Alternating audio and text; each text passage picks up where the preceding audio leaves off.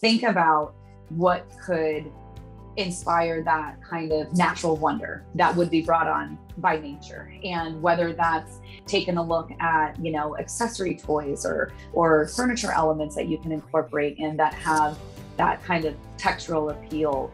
We definitely have seen a little bit more of kind of pushing the envelope in design of people getting really creative with what they're doing with their wall treatments. And again, stone being this kind of timeless material that you can work with, this organic material that you can kind of play with. It certainly shouldn't, discourage anyone from going up the walls with it.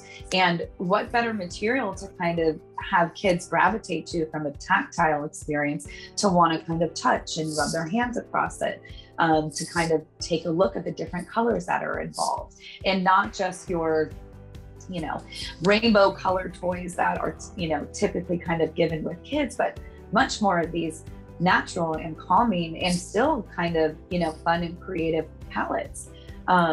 It definitely, I think can spark wonder. I think it also will help, children possibly tie in if there was, an organic or natural material that was involved in their, play area or play space.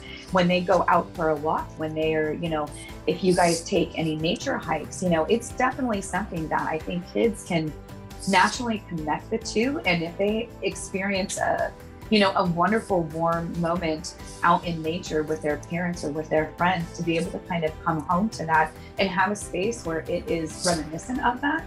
I think it's such a beautiful moment that you can create. And it certainly lends itself to how your architecture and your design can help influence kind of the environment or the moments that you want to happen into that space.